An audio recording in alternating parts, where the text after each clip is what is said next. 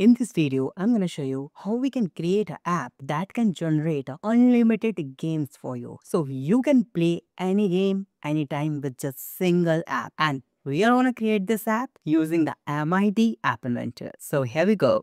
So first of all, open the website ai2.appinventor.mit.edu. Then click on new project and just type your project name as unlimited games. So that's my app name. Okay. Now you can see this is our main screen. Now we need to generate a game so we can play. Okay, so how we can do this? So we require here two extensions. First one is TCB Gemini bot and another extension is custom web view extension. So first of all, let's design this for the screen here. Okay, so in the left side you will see here the option of layout, just user interface. Let's click on the layout and I'm going to just make that vertical arrangement. Okay, and I need here one more. I need one button here and I need one text box. Okay, left side, just drag and drop this. So in the text box, we can write any games here. And in that vertical arrangement, we are gonna display the games. Okay, so you can play that game. So make that vertical arrangement height and width is fill parent like this. Okay, and in the bottom, click on that text box and make that font size at least 20 and make that in like width is something 70%. Okay. Now let's click on that screen and make align the thing is like center and center. And now click on that button and just change the text to create game like this. Now make it bold. Okay. And now here you can just design that button according to your requirement. Like let me just custom go here.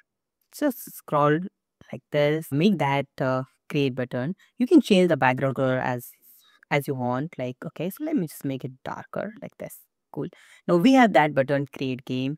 We have one text box where we can type the game, or you can just add here placeholder, or you can just add here the hint. Okay, like create game, something like this.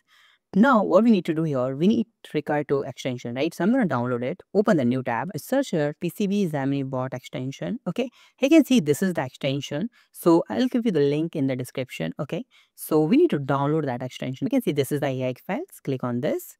Now we have downloaded. Now let's do one more thing. Let's download one more extension called custom web view extension. Okay, and I'm going to use here the GitHub link, okay, to download AIX file. Go here and just, this is the AIX file. You can download it, like click on three dot and just download this. Cool. Now we have two extensions. Go to the MIT App Inventor and upload both extension, okay. So click on that extension option, click on import extension, click on choose file. Now I'm going to upload that custom web view extension. Now I'm going to just import the TCB Gemini bot extension. Now I'm going to just drag and drop TCB bot and the custom web view. Okay, just drag and drop them like this. First and custom web view. Now we have two extensions. Okay. Now first of all, let's set up the TCB Gemini. So go to the block here, and whenever a screen will initialize, okay. So any slice like this, click on the TCB Gemini bot. You can see the option of set API key. We need to call this. So how we can get an API key? So open the new tab and just search here AI Studio. So aistudio.google.com, this is the website. Now click on the create API key. You can see the create API key in new project. Click on this and this generation API key is start and done. Copy that API key, go to App Inventor, select the text and just paste it here and just like this. Cool. Now we have an API key here. Now you can see, click on the TCB Gemini board. You can see the send questions. Okay. I'm going to call this method, but how we can call it? So whenever someone click on the button 1, so we need to call this method. Okay.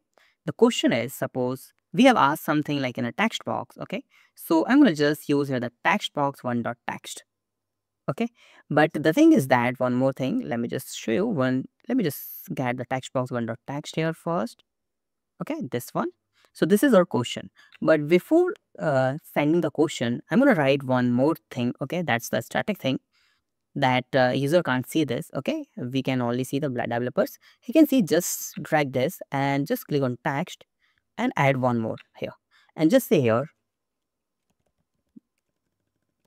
create this app in HTML, JS, and CSS only. Don't add any text. Just give me code only for this game. Okay, and we all know that we can type any game name here in the text box, right? So Gemini have the overall query, something like we need to create a game, that he or she need to create a game, and that game should be in HTML, CSS, and JS, and there should be no text. So we can get only the coding response. Okay, so how we can handle that code response? So for that, we are using a custom web view. So first of all, we need to create a custom web view. Okay, so scroll down and you can see the option of create a custom web view option.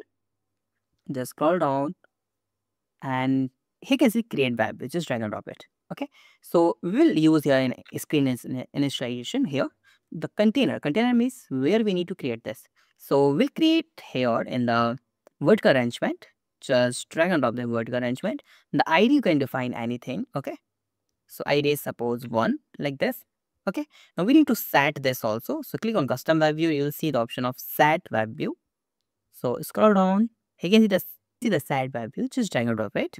So which ID we have? Like we have 1 like this. This we need to set. Okay, so that will display, that web view display work on our vertical arrangement, this one overall. Okay, yeah, one more thing we need to do here in that text, we need to add here one more thing, game. Okay, create this game, and game should have full height and full width. Okay, this is important, right? Otherwise he will create 100 by 100 pixel game. Okay, so make sure that should be the okay. Now this is done. Now we need to get a response. Okay, so how we can do this? So go to the custom web view here again, and we can see we have option of like we have received the we have sent the question first. We need to get a response. So click on first receive examine. You can see the response, get a response. When we got a response, we need to set that response in a web view. Okay, so click on the custom web view and you will get an option of display the HTML. Okay, so just scroll down, load HTML. You can see this one. Call this, and we all know that the response is also in our HTML get response. Fantastic. You created the fantastic game. Let me just show you how that will work. Okay, so I'm going to just click on connect AI companion. Let me just try on my phone here. And this is a game, right? This is the blank screen as you can see here, and this one text box, okay, here. And in the text box, you can see the create game hint, and here's a one button create game. Okay, so let me just type any game name. Suppose let's try this, and we can see this is the game he created, so we can play this game. Wow, cool. This is the snack game, something we can play. So using this, you can generate an unlimited game and play any game that you want. So this is the really fantastic app. If you have any doubt, you can comment. Thank you so much for watching this video. Have a nice day. Be safe. Bye-bye.